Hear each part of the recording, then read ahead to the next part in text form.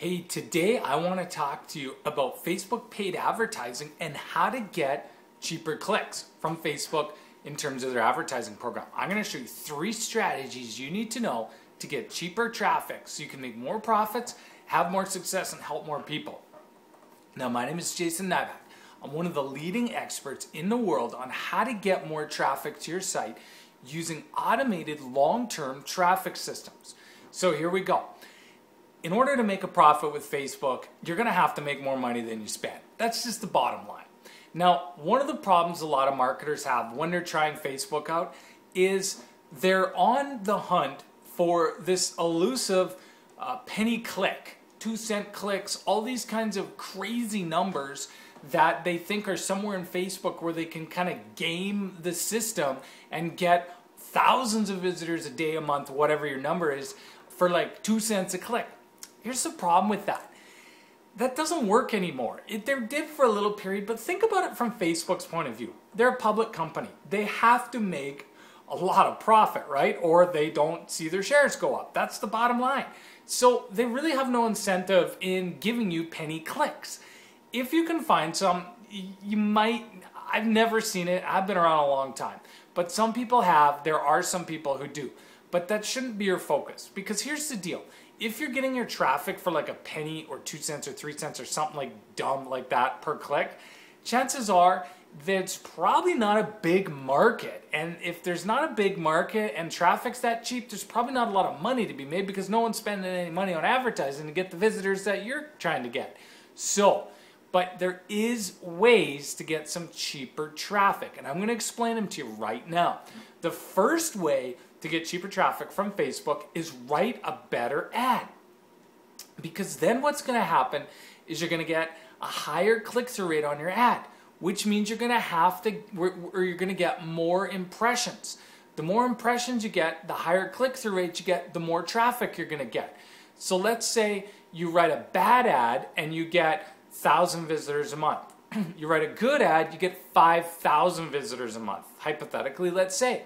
So the difference is like 4,000 visitors. And so if in the first scenario, if you wrote a bad ad and your ad sucked, you want to scale it up, you got to keep jacking up your cost per click to get more and more visitors. Now let's say that your budget's $100 a day, and there's just, because your ads are really good, there's an insane amount of traffic. What you can start doing is putting a daily budget on your traffic and then start dropping the bid price until your traffic maxes out at the daily budget. And so what you're doing is you're kind of continuing to put upward pressure on the traffic. So how it works is like this. If there's theoretically 15,000 visitors a month in Facebook in your market that you could buy for the traffic, for the cost per click you're using, and you only want to get 5,000 of them because your budget's, well, what you're going to do is every day you're going to hit your budget, right? Because you're buying 5,000 visitors, but there's 15,000.